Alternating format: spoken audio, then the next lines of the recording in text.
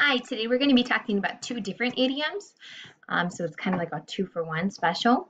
Our first idiom is clear cut, and our second idiom is open and shut.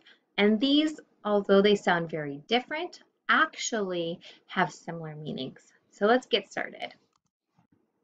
Okay, clear cut. Let's look at what each word means. So clear is an adjective or a description word that means see through. So if you look over here, this is a clear bubble. Cut is a verb. It means to use a sharp object to divide or open something. So the scissors are cutting the paper.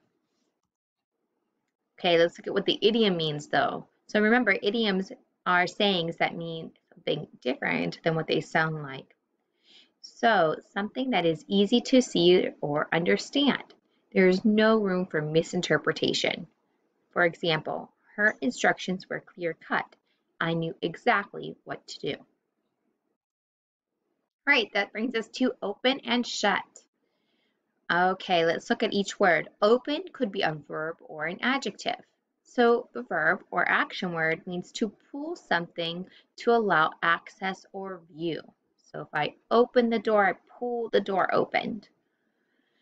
Okay, and open could also be a word to describe somebody or something.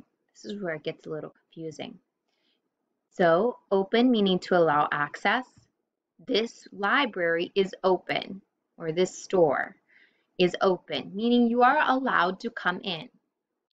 Open meaning to allow room. Is there an opening in your schedule to cut my hair? Meaning, are you available or are you free?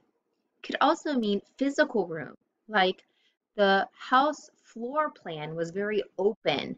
There weren't many rooms, it was one big space. Okay, and it can also be a word to describe a person who tells the truth or is very candid and expresses exactly how they feel. So to tell the truth and to be honest, that would mean you're a very open person. Okay, shut can also be a verb or an adjective. So the verb means to close something, shut, and the adjective means to be closed. So I could say, this is a shut window, I shut it. So a shut window, I'm describing the window. Saying I shut it is just saying the action. So open and shut.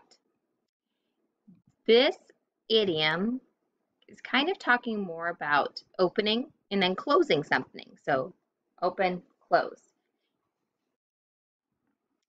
And what it means is that it's clear, evident, straightforward. There is no need to debate it or discuss it. So a lot of times on crime shows, they'll say it was an open and shut case. We caught the murderer red-handed. So there is no need to do any investigation or research because they knew right away what the answer was. Okay, here's my example. It is open and shut that Sam has a crush on Sharina because he bought her beautiful flowers on Valentine's Day.